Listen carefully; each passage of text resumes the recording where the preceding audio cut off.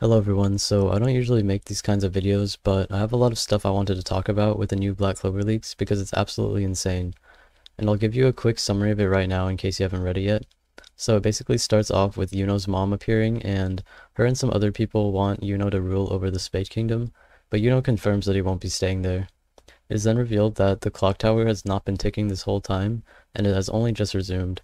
The chapter cuts to Julius's office, and Julius feels uneasy and thinks that something doesn't add up.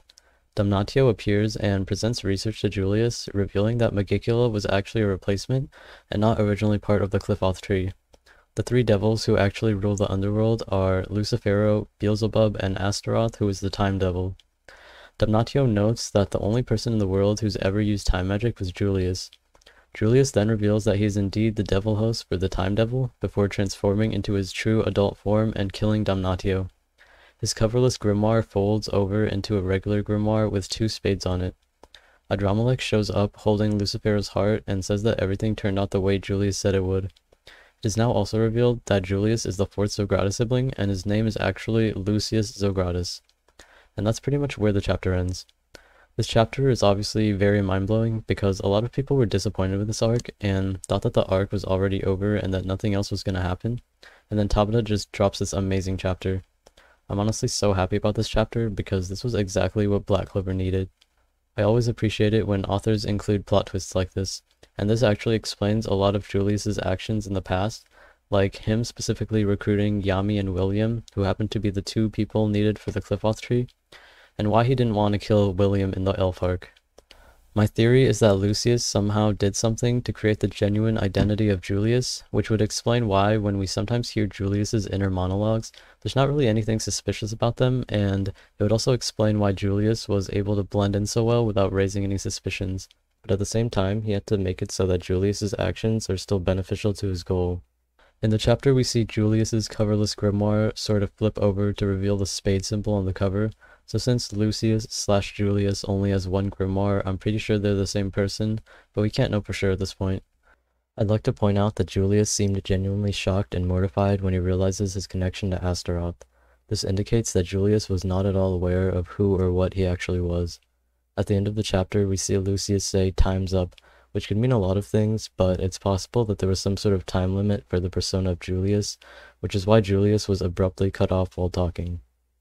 I also want to note all of the foreshadowing that went into this. For example, in the second opening, we see them show all the captains and Julius, and they all have white backgrounds except for Gelder, William, and Julius. As you probably know, Gelder and William were both traitors, so not only was it foreshadowing Gelder and William's actions, but it was also already foreshadowing Julius's as well, which is crazy because this opening came out years ago. Another example is Julius seemingly having two magic types. He has time magic, and he also has the ability to transform into completely different people, which would possibly indicate another magic type. And as we know, devil hosts have their original magic type, as well as the magic of the devil that they have. Many people suspect that he may have brain magic or soul magic, since the other siblings have bone, blood, and body magic, and I can see brain or soul magic having a relation to transformation, so I think it makes sense. In addition to this, Julius's past has always been very mysterious. We've never seen him from before he joined the Magic Knights, and we also know nothing about his family. Most magic in Black Clover is hereditary, and Julius's last name, Novachrono, further implies that his family has time magic. Yet we have never seen or heard anything about the Novachrono family, despite them seemingly having such rare and powerful magic. Something that I wonder is if Astaroth has something to do with the Zogratis siblings seemingly not aging at all since they overthrew the Spade Kingdom 17 years ago. Xenon and Vanica both easily look like they could be teenagers, despite being in their late 30s or early 40s. Dante does look a bit more mature, but he is the oldest out of the Dark Triad, and he still looks pretty young for his age. It's also very suspicious that none of the Dark Triad have their official ages listed anywhere, despite being pretty important characters. And so I feel like the Time Devil may have played some part in this. I know some people suspect that they're time travelers, but at this point I really don't know. But it is something that I hope they explain in the future. There's going to be a 3-month hiatus, but I honestly can't wait to see what happens when Black Clover returns. I think the next arc has a ton of potential, and I'm guessing we'll get to see a lot more of Lucius and Adramelech and what they've been planning this whole time. And I'm really just curious as to what exactly their goals are. We know in chapter 310, Lucius talks about how they plan to destroy everyone and be reborn into undying bodies in order to create a new Spade Kingdom. So I assume the next arc will have something to do with that.